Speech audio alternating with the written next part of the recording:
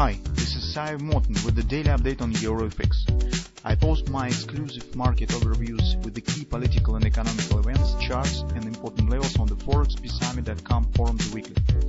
This short video is a response to rapidly changing situation on the currency markets and should help you to stay on top of the game and be profitable. I suggest you to visit ForexPeaceArmy.com forum and read my analysis for the week before watching this daily video. Welcome back, everybody. Let's take a look again on the gold market.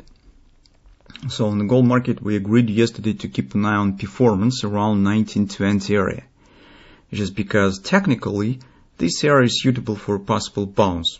Market stands oversold on the daily chart. Inner targets, intraday targets have been completed. I mean the couple of the OP extensions on the hourly and 4-hour time frame chart, and that is also major 30% support. So this is, together we get as the Napoli bullish stretch pattern as agreement support. So at least we could say that this area potentially might become the support where the pullback could start. But currently the problem stands with the anticipation of the Fed decision. So in fact, if you'll take a look at the interest rates performance and on the 10-year yield performance, so here as you can see that they are not dropping actually. So yes, there was minor bounce yesterday, but it returns that back up to the top. The market stands currently above the 2% on the 10 yield. On the dollar index, you also could see that it is not dropping right now. Today I have checked the calendar for financial events on the investing.com, and they put as expectation the 0.5% change from the Fed. So once the geopolitical situation is a bit calmed down or turning to some routine, investors again turn their attention on domestic financial problems, which is inflation. And with the recent numbers of the 8% euro inflation, CPI I mean, and 12% month-on-month inflation, so this is really, well, anticipation is returning of the strong rate change. That makes a pressure on the gold market. And that explains why currently, despite that market stands at the support, we can't get the clear signs of the reversal that doesn't let us to take the position right now. Because on the daily chart, it seems that market right on spot. So on the level that we have specified, this drop is completed. On the 4-hour time frame chart, you could see that the OP target that we have discussed is also has completed.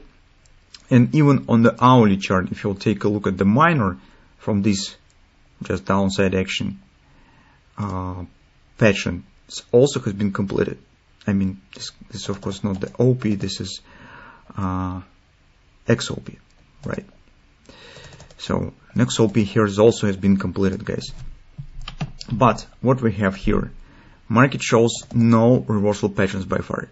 So I can't call it as a double repo because we do not have any attempt to break it down and do not see the capitulation of the bulls. It mostly reminds me the some kind of the continuation pattern, which is a triangle or something of that sort.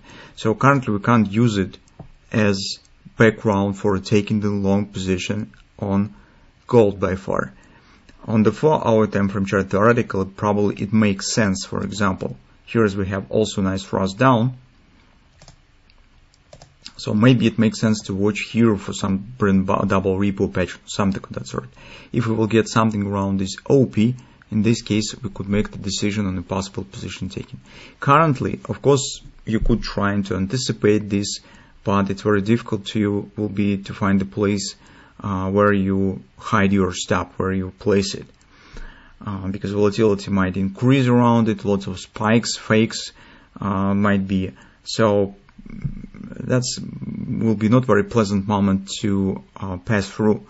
And in the current circumstances, usually I prefer if I do not have clear pattern, I prefer to wait for them.